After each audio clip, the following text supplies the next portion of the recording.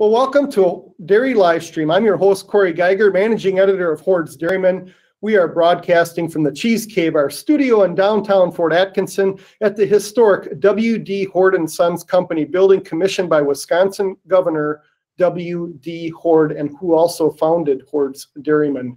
This Dairy Livestream episode is made possible thanks to generous support from our friends at the Journal of Nutrient Management. Today's conversation will focus on export potential, chatter on the cheese markets. This webcast will be available on our Hoard's Dairyman YouTube channel within 24 hours after the live event. Dairy Livestream is also available anywhere you listen to podcasts, including Apple Podcasts, Spotify, Google Podcasts. Search for Dairy Livestream from the convenience of your smartphone to download it. As we get going, a reminder to our audience, as you hear from our panelists, please submit your questions into the GoToWebinar question panel. The earlier you ask a question, the more likely we will ask it on the air. Let's turn our attention to export potential, chatter on the cheese markets. Before we hear from Stephen Cain, let's go to our first poll question. What country is the world's single largest cheese exporter? The United States, New Zealand, Germany, Canada, or Australia? So go ahead and put your correct answers in there. And this will set the stage for our conversation today. So we'll wait until about half of our audience has answered that question. And while the answers are rolling in strong here, so let's go ahead and end that poll question. The correct answer, 68% of you got it correct, is the United States. Let's quickly talk about those other countries. New Zealand is the second largest cheese exporter and the world's largest overall dairy product exporter. That small island nation has about the same surface area as Wisconsin. Now, if you took all the countries of the European Union and put them into one nation, then the European Union would surpass the United States. But the United States produces the most cheese in the world, and a lot of high-quality cheese, I should add. To open this discussion, we will invite Stephen Cain to Dairy Livestream. Stephen Cain is an economic analyst with the U.S. Dairy Export Council, who specializes in analyzing both domestic dairy production and global trade in dairy products. Prior to joining the U.S. Dairy Export Council, Stephen worked as an agribusiness consultant with IHS Markit, where he covered several commodities and specialized in economic impact analysis. Stephen, can you share with us some top-line global market dynamics and how the U.S. cheese sector is doing overall? Yeah, I'm happy to do that. Thanks, Corey, for having me on. Happy to be here. Yeah, so I guess I'll start just the top-level overall trade for cheese, and then talk a little bit about how the U.S. fits into that. So globally, cheese trade is really at an all-time high. Year-to-date through June, global exports are at 2.6 billion pounds, up nearly 10% over the same period last year. What that does, it really puts us on pace to have the highest annual volume of cheese exports in a single year ever. So we're just at some really high export levels currently for cheese. So the next natural question is, why are we exporting so much, and where is all this cheese going? Well, why? Global demand is strong. Really, folks are just consuming more and more cheese, and as that demand grows, folks are turning towards the global market to meet that demand whenever their domestic market can't meet that demand fully. So it's really some great numbers and looking bullish for exports there. Over the last 12 months, Eurasia, China, and South America have all seen the largest increases in cheese imports. Combined for the three, exports are up 22% over the last 12 months, which is just some incredible growth numbers there. But they're not the only ones that are experiencing growth. 12 of the 15 largest cheese importing countries in the world are all importing more cheese. So that's just goes to show that this demand increase is not isolated just to a few handful of countries around the world. This is really just a global uptick in demand for cheese, and it's really bullish for exports there. So where does the U.S. fall in with all of this increase in exports. So far in 2021, U.S. has exported 516 million pounds of cheese, which is ahead of where we were last year and puts us on pace to have one of the best years on record for cheese exports. So, again, why are we exporting so much? Again, global demand is up. And, as we just saw from the poll, the U.S. is the largest single supplier of cheese to the world. So with that increasing demand, the U.S. is really well positioned to capitalize on that demand increase and really grow our export numbers, both in volume overall and capitalizing on increases in market share as well. So looking at the U.S. specifically, where's all this cheese going? So to quickly break down where our major cheese trading partners are, around 30% of our cheese exports go to Japan and Korea. Around 25% goes to Mexico. Around 15% goes to Latin America, excluding Mexico. So combined Latin America total with Mexico and the other countries around 40%. And the remaining 30% goes to some of our smaller trading countries. Basically, what that means is around 3/4 of all of our cheese exports are going to Japan and Korea and Latin America. And the big driver for U.S. cheese exports over this year has really been Latin America, which over the last 12 months is up 34%, which is just some really great growth numbers there. And so focusing in on a little bit more, I think there's a combination of factors that are really helping drive those gains to Latin America. First, favorable U.S. pricing and proximity to the region. U.S. cheese prices are competitive on the market right now. And again, our proximity to the region allows us to be a little more competitive with freight advantages there as well. Also, vaccine progress in South America has been increasing. It was pretty slow going there for a while, but more recently they picked up. Vaccination rates are climbing. And really what this does is it allows for these countries to really just forge ahead with economic reopenings. So what that means is domestic population is getting out and about more, driving demand for food service, driving demand for cheese throughout the country. What that also means is that tourism is coming back, and that's a big piece for Mexico and many other parts of Central America. Folks are coming in, tourism, and that's driving food service even more and helping bolster those exports to the region. And lastly, port congestion. That has been, that's not a new thing now. Folks are well aware that exports coming out of the West Coast are backed up. There's a lot of congestion. We're at record levels of boats waiting outside ports to be offloaded. But where we're capitalizing on that with South America and Central America is that a lot of our cheese going to this region is not going out of the West Coast. It's either coming across the southern border via truck and rail, it's coming out of the Gulf, or a lot of it's coming out of the East Coast. And so what that's allowing us to do is really avoid a lot of that congestion on the West Coast. And it's not backing up our exports to the same extent as it is on the West Coast. That's great there as well.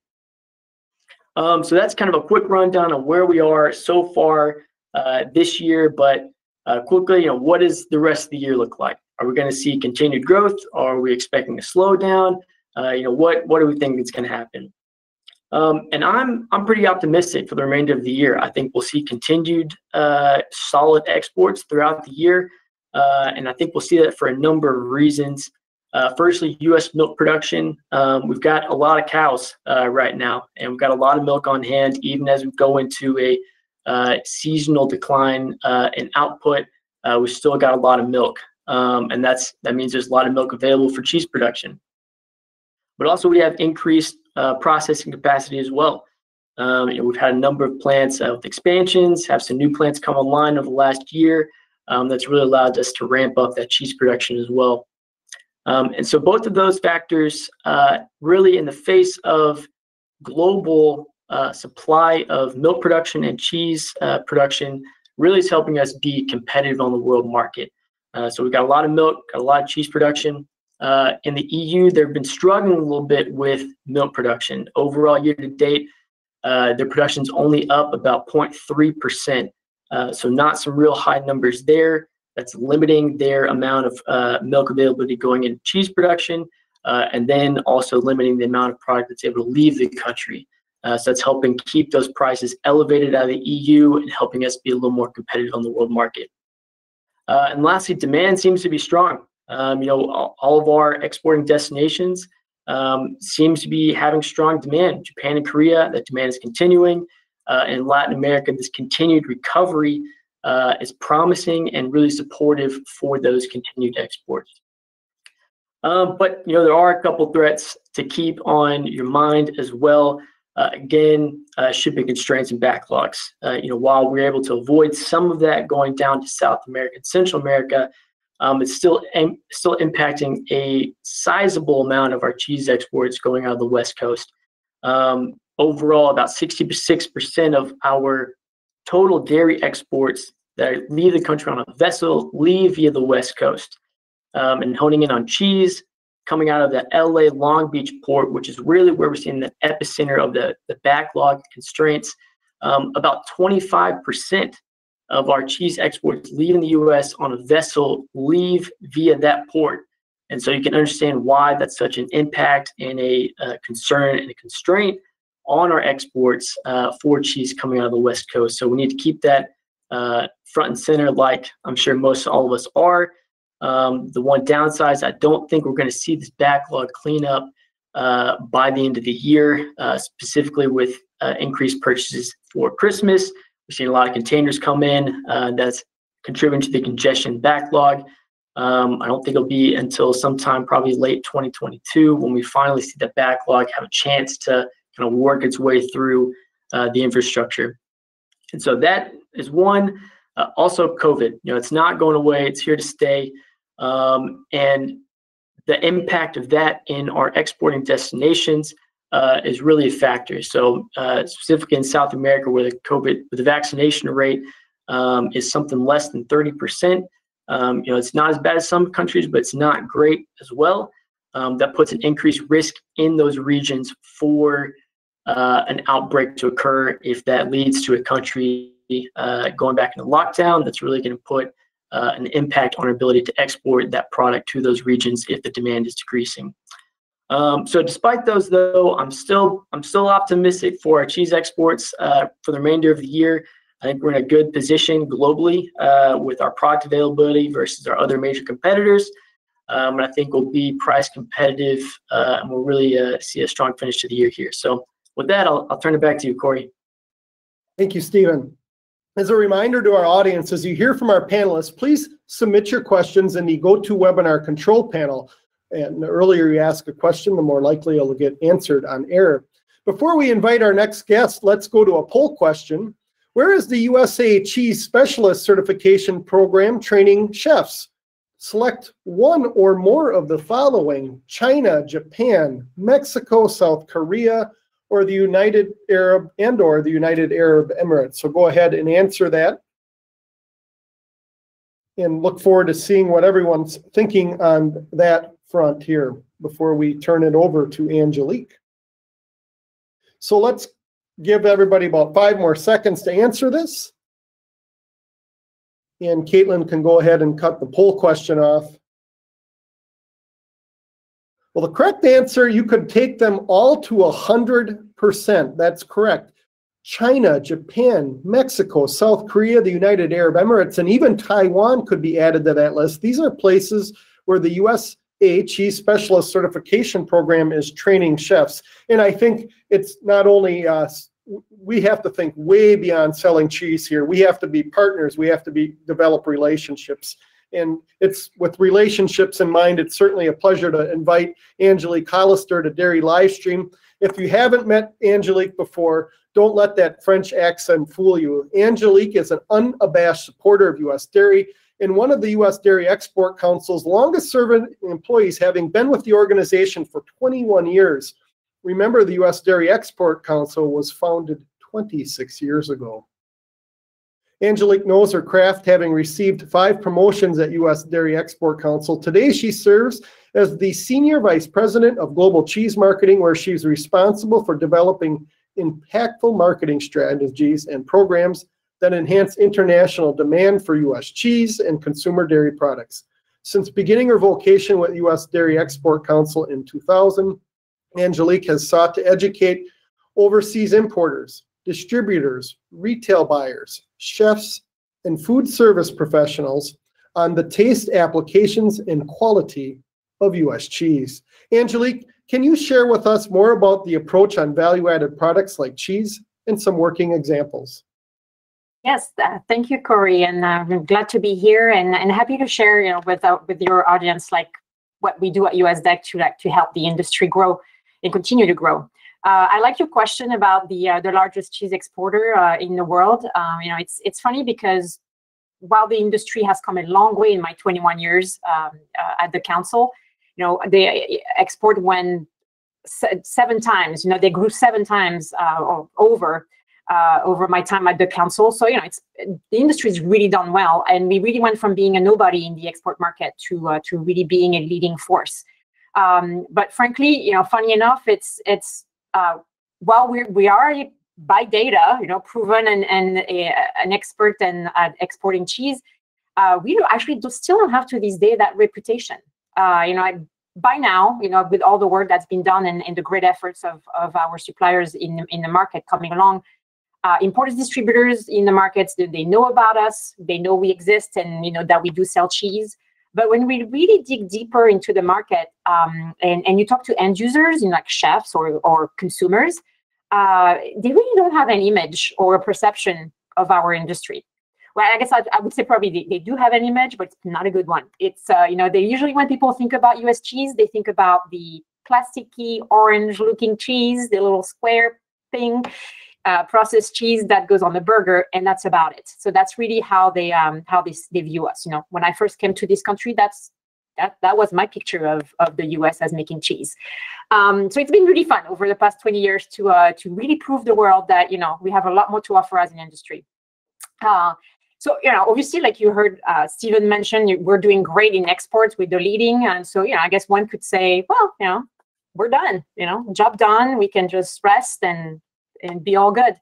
But there's a lot more to get done in the export market to really ensure that our industry really remain healthy and prosper for the long run. And so that's what we do at USDEC, right? We're here to really help the market understand who we are. And really what we're doing right now is building awareness and really improving that perception among customers, international customers, about U.S. cheese. Our industry is super strong on the commodity side. That's what we're known for, I guess, at the trade level. Our cheese really goes into the industrial sector, the food service sector, and we're doing great at that. But really, I guess the problem, I would say, that comes out of this is that we're so good at this that the rest of the market, like I mentioned, really they're not aware of what they're eating. Cheese that we export, goes into its mostly cheddar, mozzarella, and cream cheese, and it pretty much disappears in something else. So it goes into on the pizza, it goes on the burger, it goes in a cheesecake, or it goes into making processed cheese in the market. So again, people eat our cheese all day long almost, but they just don't know it. So this is really what we are trying to do, is really make people understand that we're a lot more than this, and we've got a lot to offer compared to, when people think about cheese, obviously they think about France and Italy and others. And actually, interestingly enough, we've been running an omnibus survey in all the key markets that we operate in. And when we ask people, who do you think about when you think about cheese making? The U.S. constantly comes in 6th place out of the top 8 countries that are seen as making cheese. So obviously we come far behind countries like France, Italy, the Netherlands. We also come behind New Zealand, which, frankly, when you really think of it and you know what they make, they make a lot of bulk cheese, and it's not a ton of fancy stuff like Europe, but yet people know them more than they know us. And even the interesting fact out of that survey is if you actually ask people, like let's say you take consumers in Mexico, if you ask them, what country makes cheese, they will actually say Mexico makes cheese before they say the US makes cheese. So, it's really an aberration when you think about the fact that we're the largest cheese producer in the world and we're the largest cheese exporter in the world. So, this is really what we're trying to do with the program, is tell those stories, is take, and you mentioned it at the beginning, Corey, is like, we make some pretty damn good cheese. We won the World Cheese Award in 2019, world champion. And, let me tell you that, forgive my French, it pissed off a lot of people in France, to hear that the US was making great cheese and won the contest. So, it's really, that's what we're trying to do. We're trying to really put that side of our industry that is a well-kept secret out there. And so we work on putting cheese in the mind, cheese in the mouth of people. And as you mentioned, the poll question before me was about the certification program. So this is what we've done. We've created a certification program, the USA Cheese Specialist, and we help to educate, I would say, more the masses. It's not like for cheese nerds. It's for everyday people to really understand cheese. And so we educate the young chef, the chefs of tomorrow, through partnerships with culinary schools. We also educate culinary professionals, so that those are the chefs of today, but also the buyers that work with them. The chefs are really the trendsetters, right? And then the decision makers. We work with retail professionals, and we also work with the supply chain. So even though importers, distributors know us, we still help them really better understand what companies like Tropical Food do, so that they can better teach or better sell to the retailers and the food service. So this is, really starting to make a difference in making our name out there. And really we see as people, as they learn, then they'll think about us, especially for the young chef, they'll think about us when they become actually a decision maker and a buyer.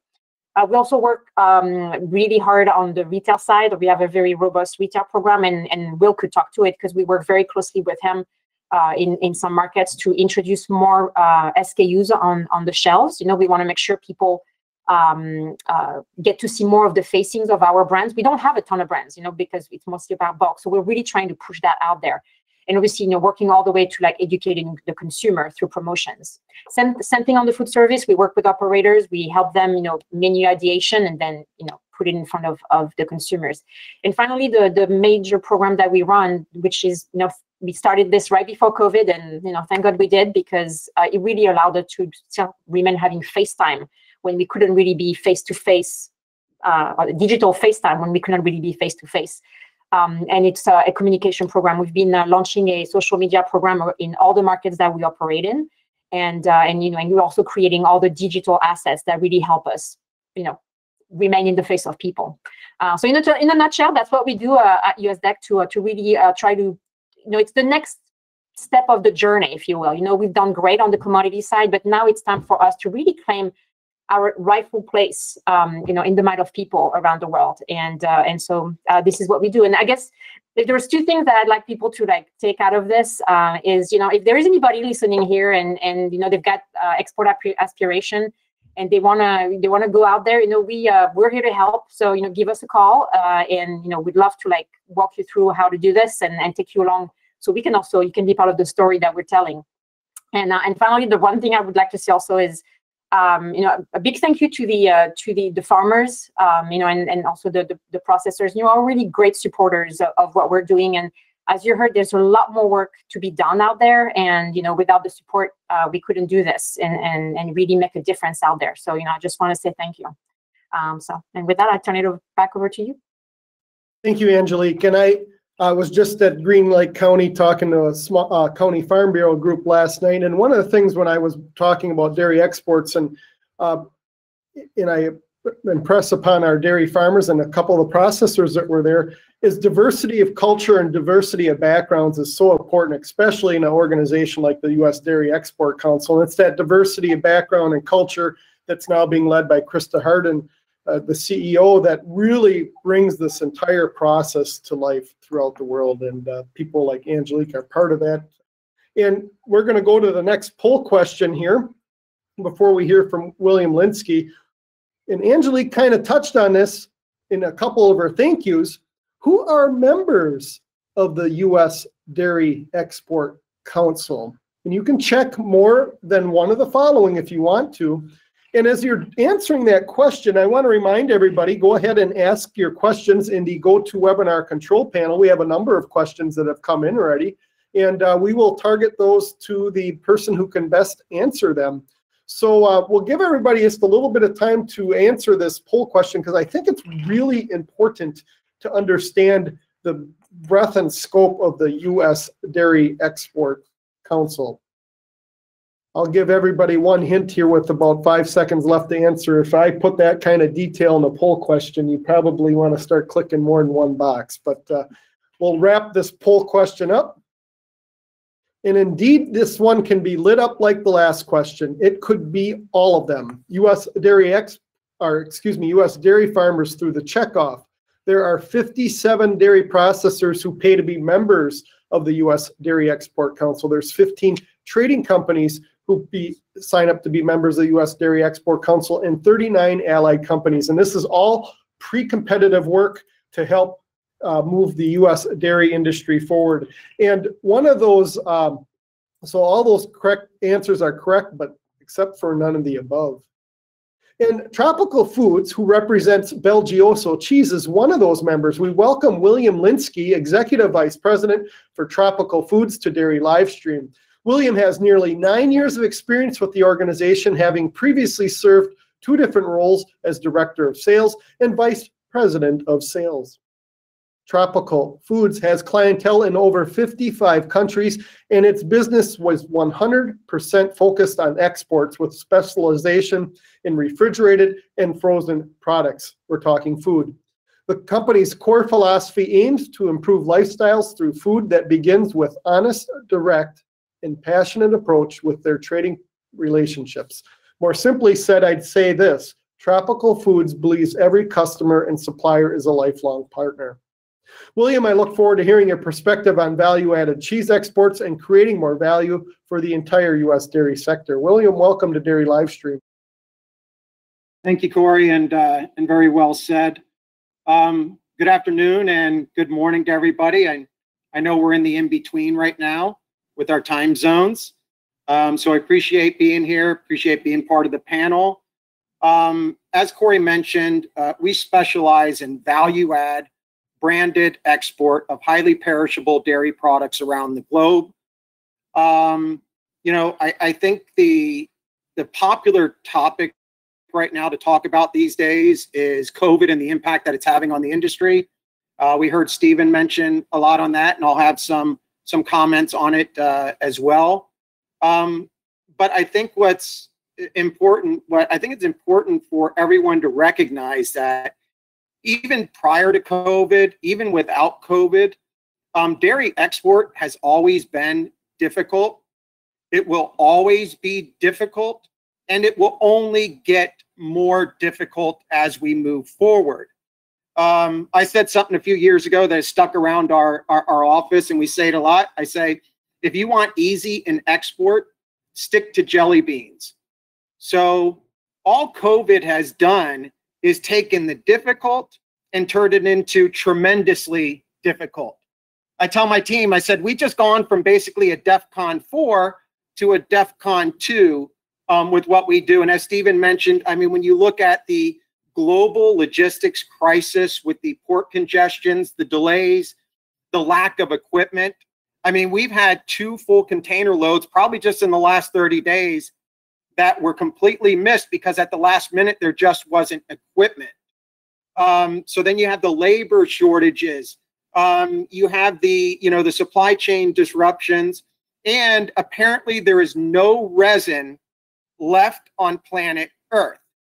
There's no resin anywhere, so now making anything in plastic tubs or bottles, that's a big thing. So hopefully someone will find some resin at some point. But what I really wanted to share in some of the shifts in the global market that I'll talk about, the first one, what I want to share is that success in the industry that we see is just no longer about the cheese. And what I mean by that is, you could always be successful or see success when you created a quality product and you were able to offer it at a fair value. And you can still have success when you do that, especially in markets like the Caribbean. But really, when you look at the global arena as a whole, you now need to be able to add on to the quality and the value. You now need to be able to meet very strict compliance requirements, and you need to be able to meet, very specific customer needs. And I say, if you could have the best cheddar in the world, and you can even be able to offer it at a fair value, and you will see success with that, but you will be limited. If you want to get into the global market, it doesn't matter if you have a quality product at a fair value. If you can't meet the compliance needs, if you can't meet the customer needs, that cheddar has now just become a very tasty paperweight. So the good thing about that is you can save time and go into lunch. As you sit at your desk, you can now take a bite of your paperweight and put it back. So what I like to say is, to have success in today's market, you need to look at what we call the trifecta. You need that quality and that value, but then you need to meet the compliance requirements in many countries around the globe, so you're not so limited, and you need to meet very specific customer needs. And that might be putting translated labels on a product. It might be doing repacks. It might be meeting a specific shelf life requirement that is not regulatory, but it's an internal policy. So that's kind of one, touch on having success in the industry I wanted to touch on. And then I think kind of another shift that we're seeing is in kind of sales trends. Pre-COVID, it was always about what's the next new thing? What's the up and coming? What's exciting? And snack cheese really started to come out and trend over the last, 2 or 3 years. And then it's the dairy and the protein combo packs. But really today, what we're seeing, there's kind of been breaks on being able to get even new brands, new items, new innovations out there. Because of COVID, everyone's kind of had to step back and really just look at focusing on their core. The customers we deal with, 90% of them, if not more, are still on work from home schedules. They have limited resources, so they're more risk averse. You have ports that have limited labor. You have health ministries that are working on restricted hours and with limited resources. So what used to take in a lot of these markets, what used to take 3 days to clear a container can now take up to 3 weeks or longer. And when you're dealing with highly perishable dairy products, that has enormous impacts. So although we have less opportunity for expanding into new lines at this time, or even when you get the opportunity, what used to take maybe 3 weeks now takes 3 months to be able to get that done. But on a positive note, so it's not all gloom and doom, we try to work with our customers, that the customers that understand how to pivot and where to focus, and they can say, hey, if we need to focus on this core and we're doing well with that, then let's step on the gas together. So many customers sometimes say, well, I still need 20 different brands of this item. And I say, well, do you carry 20 different brands of ketchup? And I say, so look, those that have been able to focus on the core and step on the gas, we're doing extremely well. They're keeping the supply chain intact. They're keeping those products on the shelf so that it's there when the customers go in to buy it. And I think lastly, another kind of shift that we're seeing relates to marketing and promotions. Simply put, when supply chain is very constrained and unpredictable, it has a very big impact on marketing activities and promotions you can do. It's hard if we're scheduling a promotion 30, 45, 60 days out. And when the product now arrives to get delivered overseas for that event, but you only got half of your product because of the supply chain disruptions, and you can't supply what's being promoted, well, that becomes a pretty difficult thing to do. You're promoting something you don't even have on the shelf. And, I tip my hat to Angelique and the USDEC team. Through all this, we've still you guys been very active with keeping in-store promotions and activities going. And we're doing everyone's doing our best there. We're having to pivot. We're pivoting a lot on our end. I mean, we just tried giving away thousands of dollars to a main customer in a main market the other day for some activities in store. And they literally said, I'm sorry, we can't take your $12,000 because we can't execute right now. So one thing we've been doing, we've been shifting away from more of the in-store activities and going more towards brand building. So we're doing more in billboard programs. Longer term, we're participating in chef events.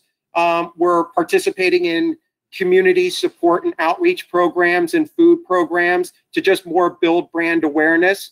So those are some of the things that we're doing. And I'll end with this. So, you know, to any of the dairy suppliers, the manufacturers out there, my advice when I talk about what I see in the global market and the shifts we're seeing, and I've said this for years, I just say, you know, try to have a different set of rules, a different set of eyes when it comes to export compared to domestic. When everyone looks at this is how we do it domestically, this is how we've done it for 100 years, and this is how we're just going to apply the same to export, you really pigeonhole yourselves, and you really limit what you can do. So I just say this, I say where you can be flexible, try to be flexible. Now that might be pricing. When you understand that product goes from a plant to a port, gets on a big boat, sails across a big ocean, gets to another port, goes to a DC, needs to go to the stores, there's a lot of cost in that. There's a lot of hands touching it. So when you can really look at, you know, export pricing, that helps. It might be shelf life flexibility, understanding there's certain policies out there where your current policy on shelf life really doesn't. It's going to restrict you or keep you out of markets. And lastly, I say, because I see this all the time, packaging refreshes by suppliers here in the US, it's almost like a monthly event. Everyone refreshes packages, and I get it. It's part of the business, and usually the work is beautiful. All I say is, and you're not going to design your packaging around export. I get it. You're going to design it domestically. But all I say is keep export in consideration. Just give it some bit of thought. Because I see cases where, oh, hi, by the way, Tropical Foods, we just did a packaging refresh on 150 different SKUs, and we added a little heart in here. And we say, it looks beautiful, but did you know that little heart right there having on your package just kicked us out of 3 markets? And it just cost us tens of thousands of dollars in registrations, and it's going to probably take us another year to get back in. So huge impacts that a lot of people really don't understand. So I just say give export consideration in what you do, and it will be better for all of us. Thank you guys very much. I appreciate it. Back to you, Corey. Thank you, William. As a reminder, go ahead and type in your questions in the go-to control panel here, and we'll go ahead and answer them. And our next poll question is this. Since 2003, what share of all new milk production has gone to exports? None, 1/4, half, 3/4, or all. This one only has one answer, so go ahead and answer it. And we'll have Mark Stephenson join us and talk through a little bit of that here. So we will give everybody about 5 more seconds to answer that poll question. And the correct answer is half. That's correct. Roughly 27.5 billion pounds of new milk has been transformed into dairy products and sold to customers throughout the world. Again, in 2003, U.S. dairy farmers produced 170 billion pounds of milk. Last year, 223 billion. Exports matter that much. Mark, we've had quite a journey with U.S. dairy exports in the past 2 decades. Let's walk through that journey and then round back into our discussion on growth potential for the cheese category. Well, thanks, Corey. And, you know, I couldn't agree more. 2 decades ago, it was common for us to export 3 to 4% of our milk production. We did that for years, many years. And then all of a sudden it began to take off to where we're now 15, 16, 18% of our milk supply that's being exported. All good things. Most of that growth was on the basis of milk powders over that time period. We kind of been using those products to clear our markets. More than half those products are being exported from this country that we produce. And it's important, I think, to know and understand your customer. William just talked about that a little bit, but at that point in time, when we're exporting powders, much of what this was being exported for and the customers to whom it was going were people who were coming up out of poverty and kind of into middle class. And at that point in time, it was not so much about the adequacy of calories that they were consuming, but we want to improve the quality of our diet. Let's get more animal proteins in. And it turned out, of course, that milk powders were a very good source of that and were reasonably economical for people. It also meant that since we're such a major supplier in world markets of milk powders, that we have to be price competitive always. And in fact, you know, we're typically price leaders of those products. So that's one thing. But when we start to talk about cheese, now we're talking about a different customer. And these are people who have been in this middle class for a period of time and are now maybe working up toward upper middle class or maybe beyond that. And this is not about nutrition so much, even though we know it's a nutritious product. This is more about taste and experience and the kind of things that cheese carries with it as a variety of attributes. I would say that we have to be price competitive regardless of the product. Maybe some of our products to high-end customers that have real different taste experiences and qualities can handle a bigger, heavier price. But, you know, for the most part, we still have to be in the ballpark.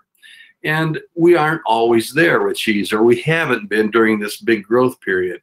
But now we are. And some of that, I think, comes down to the fact that we've added this additional cheese capacity in this country. And we're going to be thinking about clearing our markets with more cheese exports. I think this also means that cheese is always going to have to be a price competitive product for us. We still have to think about the customers and what they want, but you know, a good example, I know a company that was trying to crack China for mozzarella exports, and they were having a difficult time doing that. And finally, after they went and reviewed the product and the process, they realized that China had been importing mozz from Oceania, grass-based milk production, and mozzarella was a slightly yellowish color to them. And ours is pure white, which our domestic customers liked and wanted. That's an attribute that was good for them. But that was not a good quality for this customer who was expecting mozzarella to be slightly yellowish. And so easy fix, but you had to actually know that and learn that. When we did that, you could start selling. So cheese is a different customer, and we need to know and understand our customers, as William said. And with that, Corey, I think we ought to take the rest of the time to answer some questions. Thank you, Mark. And so we are going to move to the question portion here. We have a number of thoughtful questions from our readers. If you still have a question, go and ask it at the GoToWebinar control panel. I also want to give a quick shout out. If you want to learn more about U.S. dairy exports, I encourage you to download a paper called Top 10 Questions Dairy Farmers Ask U.S. Dairy Export Council About Exports. The paper can be found at USDEC.org, USDEC.org. No matter what your role is, if you're a dairy farmer or work in dairy processing, it's a great read. And again, that paper is Top 10 Questions Dairy Farmers Ask USDEC About Exports, and it can be found at USDEC.org. We're going to go straight to the first question that came in here, and I'm going to probably ask that Angelique and Stephen answer this the best they can. And I'm going to give a partial answer here. The question is, who are the major U.S. exporters, and specifically in the cheese category? Now, I want to tell our audience that U.S. Dairy Export Council is a pre-competitive group. We can't really share a ranking of brand A, B, and C are the top exporters. But I can tell you this, I moderated a panel at the Idaho Milk Processors Association last month. We had Dairy America there, Patty Smith, who's the CEO. And I will share with you, since I moderated that panel, that when it comes to milk powders, Dairy America is the world's largest powder exporter, and they represent California Dairies, Arizona United Dairyman, OETCA, which is a dairy co-op in New York, and Agrimark. So as you learn this area more, you'll learn some of these things, but we're not going to give out a list. I share that there, and I don't know if Angelique or Stephen want to add anything to that answer. Stephen, do you want to say something, or do you want me to go? Take this one, Angelique. Yep. Okay. I guess, I'll talk on the cheese side. I mean, we've got a lot of large companies, in the industry, and most of them, because we do a lot of bulk, are fairly good exporters. They've over the years they've really grown their business. They're across the states of, like, in California or Idaho or Wisconsin. These are the big guys, and I guess without giving any secrets, if you take companies like Hilmar or Glanbia or Leprino, these are big. They're really very good and exporters. And then on the more value add side, you've got companies like Schreiber that's been in the market for a long time and do really well exporting branded product, and all these type of companies are the ones that are doing well. But I have to say, in my 20 years, when we used to be, there was, you could count people on your hand of who were exporting. The industry has really come along over the past 21 years. So it's really exciting to see. Well, good. We will go to the next question here. And I think there are people that are experienced in this category, and there's audience members who are just learning about this for the first time. I'm going to read the next question here, and perhaps Stephen or Mark want to take this question. Where is data on exports? This particular person says all the data I can find places Germany at #1 on cheese exports and US at 5%. I'm going to tell you this. I've been afforded the opportunity to go on some trade missions with the U.S. Dairy Export Council. Our partners at USDA that focus on dairy data, we have, I'll say, probably the most robust dairy export data and beyond dairy and livestock and all that. The Foreign Agricultural Service keeps great data.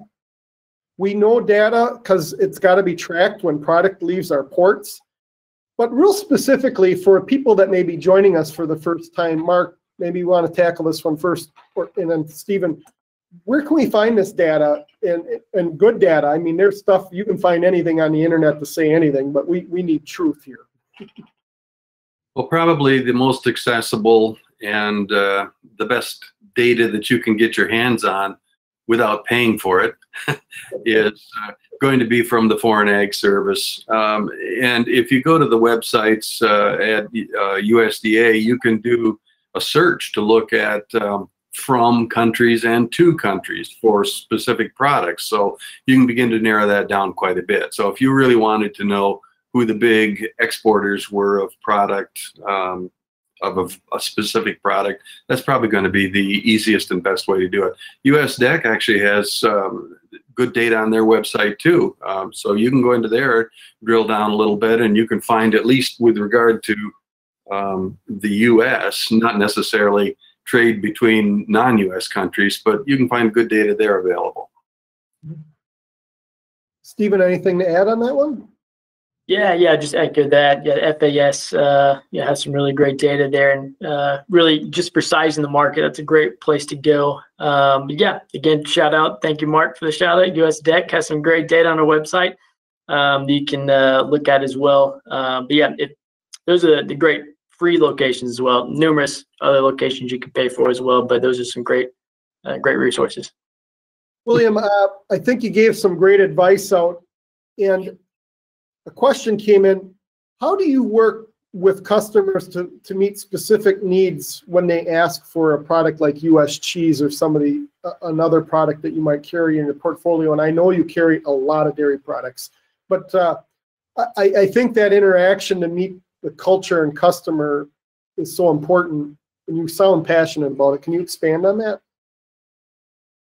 Absolutely. And you're right, our portfolio actually is pretty significant.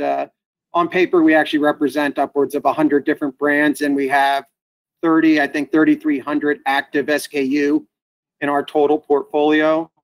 And I think the first thing regarding the question that we try to distinguish is the request that's coming from the customer, is it a customer need or is it a regulatory need?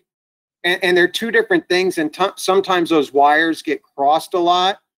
And obviously we want to do as much as we can, but we don't want to do things that just don't make it, economically feasible. So when a request comes through from the customer that might be regarding specific customer packaging, we'll identify, is it an internal policy from the customer that they prefer to have it this way, or is it actually regulatory? And typically, if it's regulatory, we're up on it. We're already doing it. We have the processes and systems in place.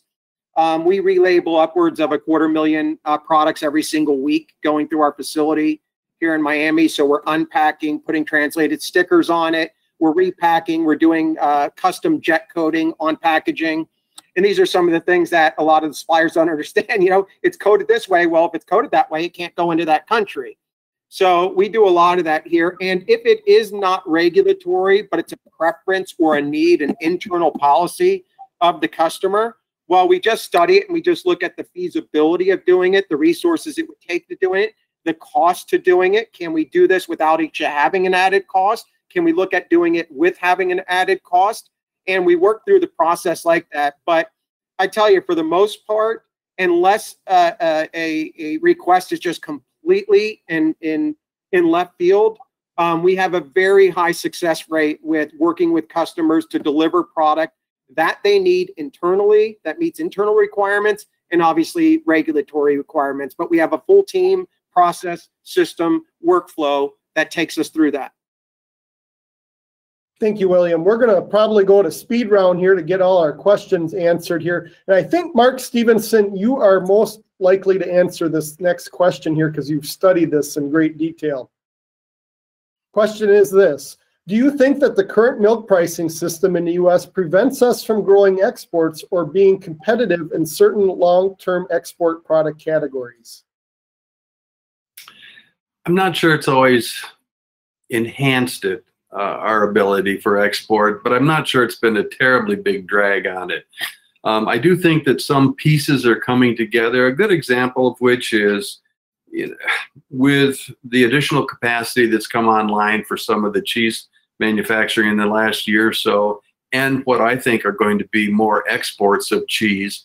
I think that this drives our class 3 and class 4 prices together, so we don't have as much of the negative PPD issues and problems. So that's maybe a little bit backwards from what the question was being asked about, but these two things are linked. I'm not sure that they've been a big hamper, but they haven't really helped either. We haven't been hungry to go out and find those export markets as a result of being relatively protected in our domestic markets. Angelique, the next question is for you. How have global dairy customers and consumers changed in recent years? You have 2 decades of experience with USDEC. Have you seen some shifts in movement? Well, you can see where and I guess probably where do you see the change most is maybe in Asia, where cheese is not part of their diet. So it's they start with eating processed cheese. That's kind of like their first foray. Well, I guess it's drinking milk or yogurt or whatever to get started, and then they go into processed cheese. And you can see where now they're actually thinking of natural cheese and really kind of upping their game. And I guess it goes to what Mark was saying. It's like, at first they're kind of looking for a certain, type of dairy and, for nutrition, but then there's more like the indulgence and stuff like that. So we can see this in the market and across the market. It's more like looking at cheese for indulgence, like it's like treating themselves and stuff like that. So it's really, it's nice to see it. And it's good for the future of exporting our product that are there. Stephen, you watch the markets as much as anyone on here, and as much as Mark and I even. Could you speak about the prospects for more exports to Canada? There are people on the webcast that have asked, a couple of them that have asked that one there, and I know that's a very fluid situation, but what can you share on that? Yeah, it's Canada does a very good job at protecting their industry, their domestic industry, and they don't want to let a lot of products come into the country, and they've set up a way to not let that be.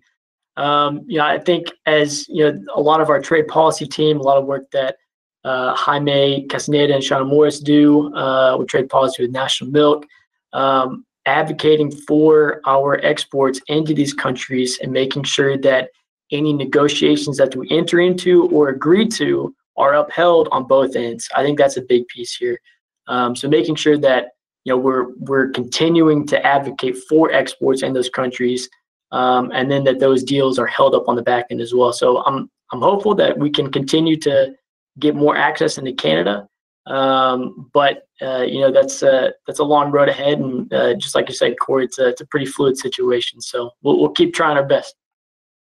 Thank you. Mark, the next question's coming your way, and I'll read the question, and I'm going to remind audience of a statistic that we had during the webcast.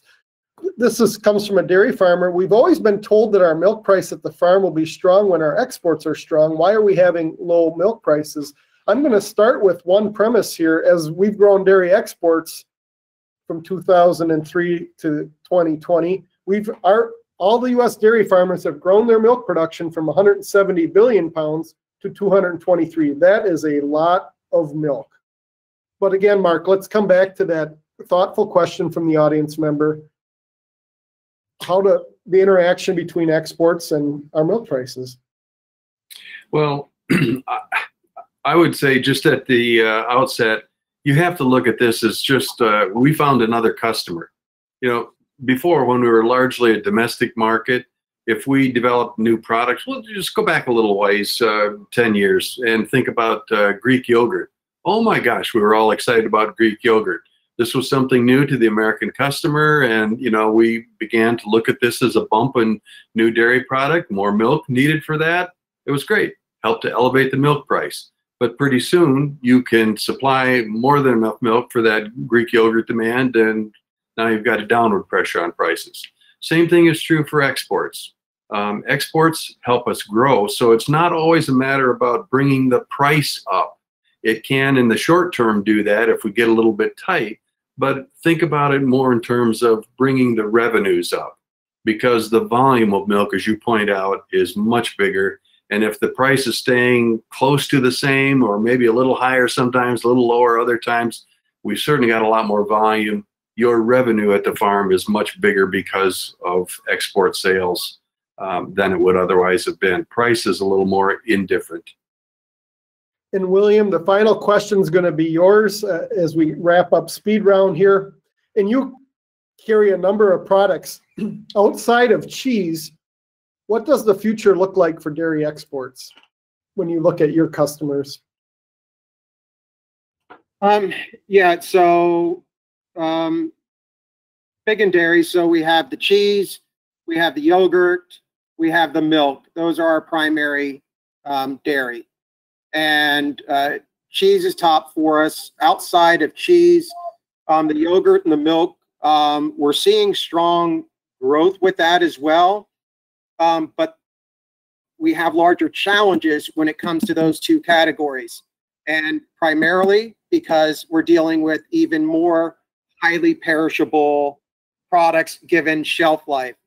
So yogurts, as you know, they're typically, they're 40-day products. Greek gets a little bit more, and milks in the ESLs were in the, in the 60-day range, and even lower guarantees. So although we're seeing growth in that, especially in the more regionalized markets in our backyard of the Caribbean and Latin America, it is a challenge to get those to other parts of the globe, simply because of the challenges with the shelf life.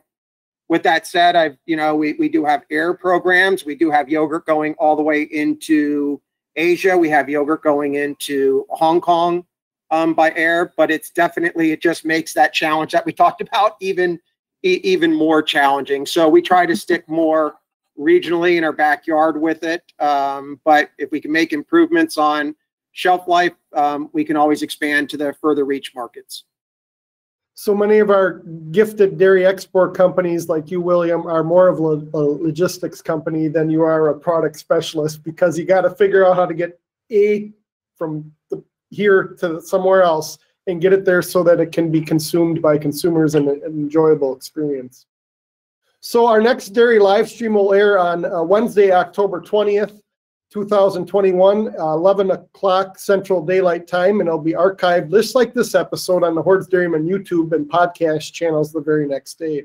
I look forward to seeing you then. On behalf of Stephen Cain, Angelique Hollister, William Lynskey, Mark Stephenson, and our producer Jim Baltz, and my coworker here, Caitlin Allen, who worked through the questions, I thank you for joining us today and wish you all a good day. Take care, everyone.